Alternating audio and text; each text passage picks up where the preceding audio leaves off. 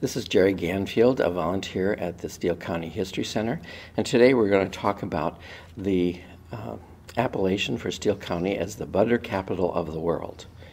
That began prior to the turn of the 1900s, when two women from the local area who won many prizes at the local fair entered their butter in the national and international competitions, such as the World's Fair in St. Louis in 1904, the Trans-Mississippi Exposition in Omaha.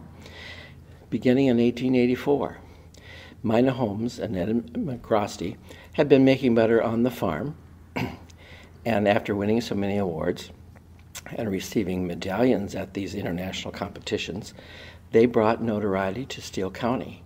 In fact, Mina Holmes received an order from Potter Palmer, who owned the Palmer House in Chicago, for 50 pounds following the exposition that she had won the gold medal. And we have one of those medals on exhibit. Emma McGrosty was competing with her quite regularly too, and she had a herd of jerseys that she was very proud of that was on the south edge of Owatonna at the time, and won many exhibitions as well.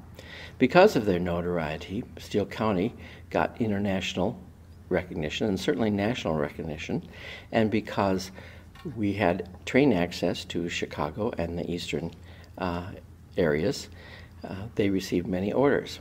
Steele County had 24 to 26 creameries producing butter, and so this increased their sales, and soon Owatonna and Steele County became noted for the most premium butter per capita than any other county in the state.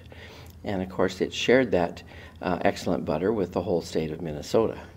But Steele County produced more premium butter per capita than any other county, and therefore it made its own self-proclaimed Steele County butter capital of the world.